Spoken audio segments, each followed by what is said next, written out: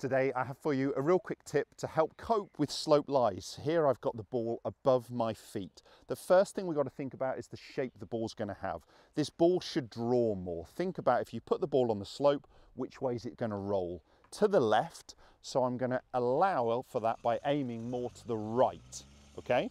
The other things I've got to think about is the ball is higher up in the air. So simply grip right down the bottom of the handle, stand a little taller and try and make as much as possible a normal golf swing, realizing this slope would potentially cause me to swing a little bit more around my body. Rather than fight against it, go for it. I can't hit this golf ball with the space I've got, but let me have a swing. And just get used to making some contact with the ground, and it's really going to help you next time you've got this difficult lie.